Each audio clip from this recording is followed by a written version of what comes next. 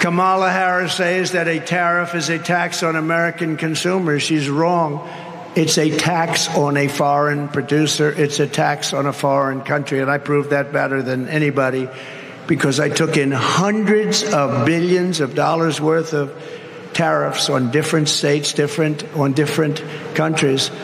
And out of all of that money, we had no inflation. We had no inflation. We don't need lectures on the economy from a candidate pushing communist price controls. Kamala has no idea what the hell she's doing.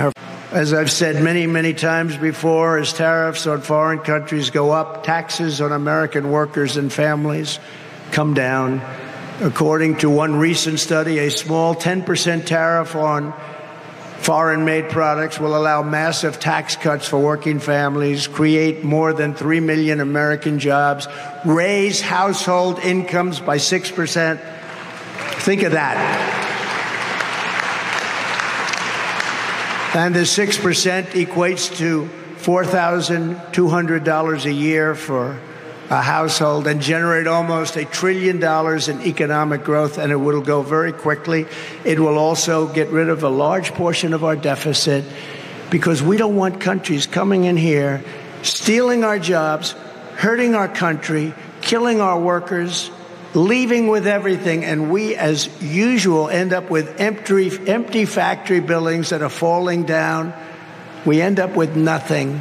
We want tariffs. If somebody wants to come in and take our jobs, if somebody wants to come in and sell us their product that's made in their country, that's okay, but they've got to pay tariffs. They've got to pay a price for that.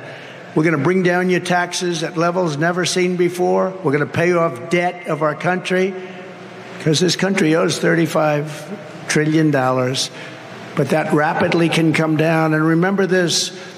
We're sitting on the largest amount of oil and gas. We have, I call it liquid gold. We have more liquid gold than Saudi Arabia. We have more liquid gold than Russia.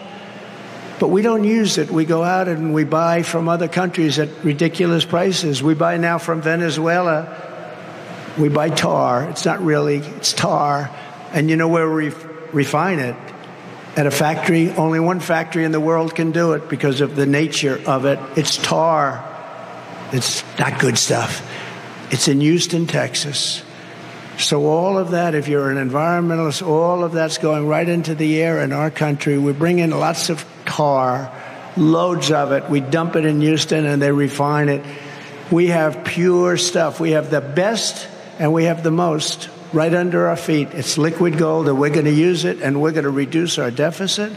We're going to reduce our debt. And we're going to reduce your taxes. We're going to do everything right, and it's going to happen quickly, too.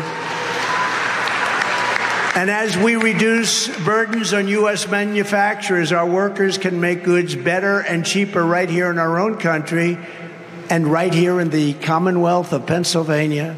And when I was president, we imposed historic tariffs and prices, and we did it all. We did it all. Prices didn't go up.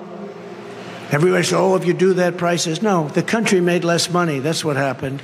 Gave us tremendous political leverage over those countries, too, for things having nothing to do with economics.